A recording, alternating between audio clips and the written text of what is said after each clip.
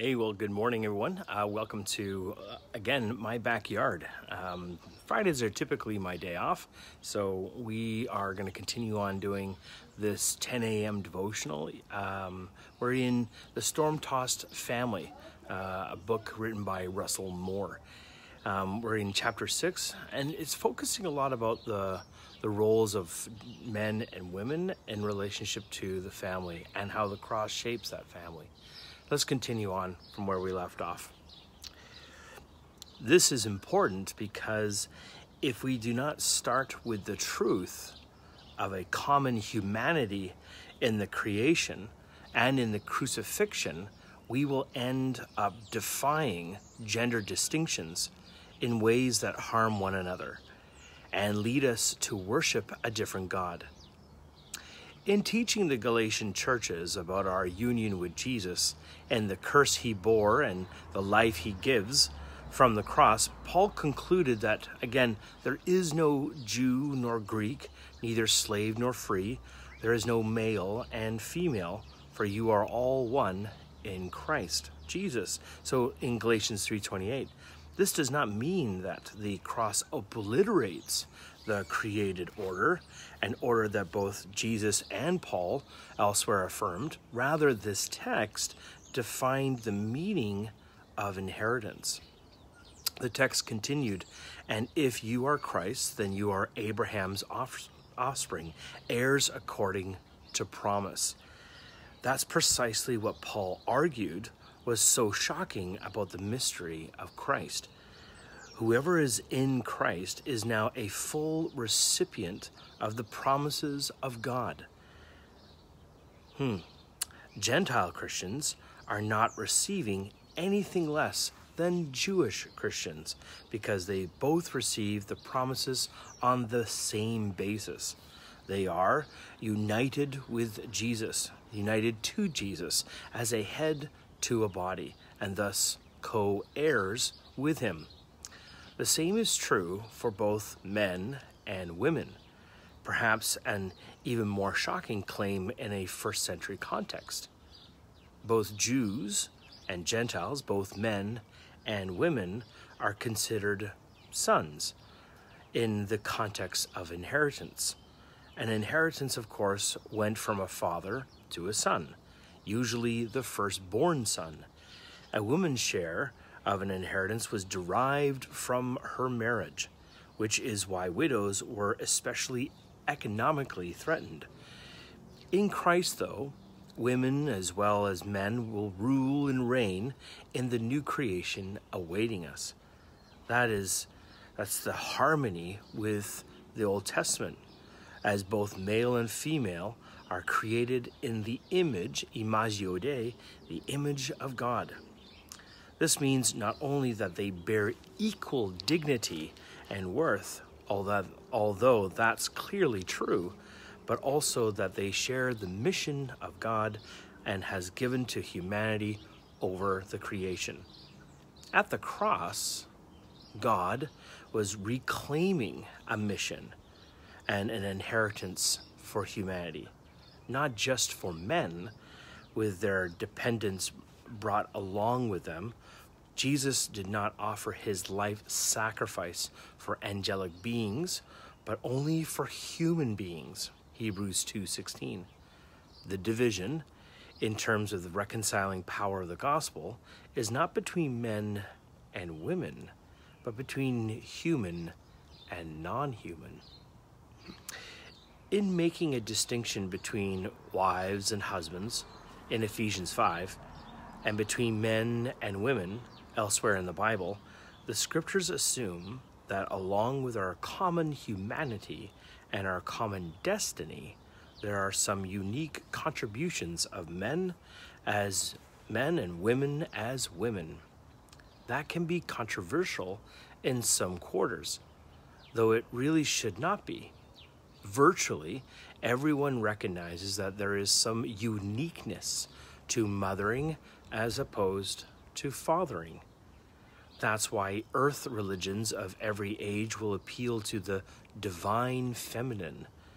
They recognize something is distinct from a mother And virtually always this is some emphasis of life-giving and nurturing. The same principle shows up when political commentators speak of a, quote, daddy party, emphasizing issues of national defense and personal responsibility, and a mommy party, emphasizing a social safety net and helping for the vulnerable.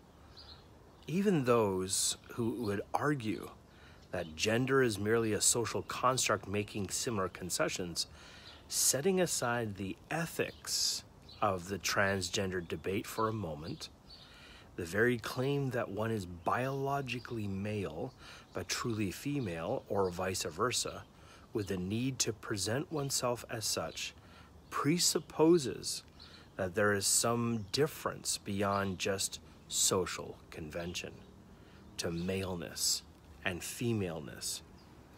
And however politically perilous it can be to make the most basic of such claims, any doctor knows that injecting a woman with testosterone or a man with estrogen will have certain predictable results that map out along the lines of male and female differences. In terms of the complementary of male and female, Christians may disagree about exactly what this means in a variety of situations. But we should all recognize a complementarity in the creation mission, if for no other reason than that we are to be fruitful and multiply. The command filled by both men and women. Indeed, they cannot undertake it without one another, though in different ways in the act of procreation. This is why the Bible refers to the primal woman as the, quote, helpmate to the man. We tend to see this as a modern corporate sense, as though the woman is somewhere on the office flowchart as assistant to the regional manager. This is hardly the case. She is his helpmate, not because she's below him, but because he cannot carry out the mission before him alone. He must be joined to one another, one who comes from his side, and there she is. In every culture, there is the temptation to idolize or exaggerate male and female distinctions. Ruth was both a wife and a mother and an agricultural worker. David was both a warrior and a harpist. The idea of men as exclusively, quote, wild or warrior-like, or of women as exclusively, quote, sensitive or relational, does not bring about gospel order, but the opposite. One can often see this tendency in churches where in some regions the men's ministries are almost exclusively geared toward wild game dinners, celebrating hunting, and the women's ministries are almost exclusively geared toward how to set table settings and plan tea parties. Is there a place for emphasizing both? Of course. But we must compose our categories of what it means to be a man and woman from Scripture, and not from cultural stereotypes. In some sectors of Christianity, Nimrod and Lamech would be categorized as, quote, masculine, while the command to turn the other cheek when struck would be deemed, quote, feminine. In such cases, masculinity and femininity are defined by idols and not by the cross. A cross-shaped masculinity walks not with Esau's swagger, but with Jacob's limp. A cross-shaped femininity comes not with the glamour of Potiphar's wife, but with the Bible-teaching prowess of Eunice and Lois. I love this, and I will be very quick to remind some of our viewers, in my last church, that's exactly what we did. We had the Wild and Tame Game Dinner in November. And so many of the women had their care and prayer group in the mall, surrounded by tea and coffee. And I want to say that it's oblivious. There's no malicious intent in that. But it's interesting how sometimes these defined roles can be kind of established without us even knowing. What I loved a few years ago, I remember being at my summer camp that I love to be at, Camp Imidine, and I picked up a brochure, and it was a women's week, a women's retreat, and everything that they were doing was not the typical crafting and scrapbooking type thing. One of the things that they did was they learned how to use a chainsaw. And I remember talking to one of the moms that was volunteering that week, and she said that was the best weekend because they've always wanted to do those kinds of things, like buck up some logs, split them with an axe, and sit in front of a fire. But it was always what was relegated to the men. That was the wild at heart men.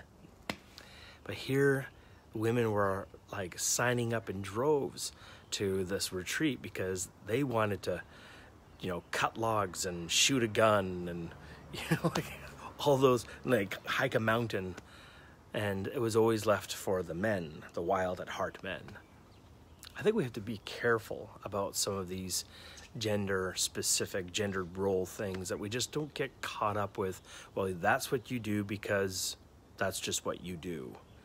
I think when we are looking at our roles, and if you're an egalitarian or a complementarian, I think what I love about what Russell Moore just shared too is at the end of the day, during the created order, you are to be fruitful and multiply. We need one another. So as much as you have equality, we also need each other to procreate this planet that God's given us to take care of.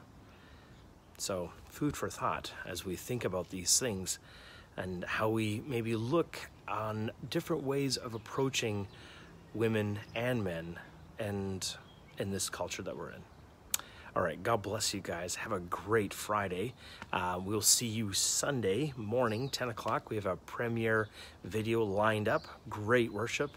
We're going to continue on teaching through the book of Philippians. Hopefully you've done your homework, meaning just read the book. I didn't give you any questions, so don't worry. There's no PDF. So yeah, God bless you, and we will talk to you and see you soon.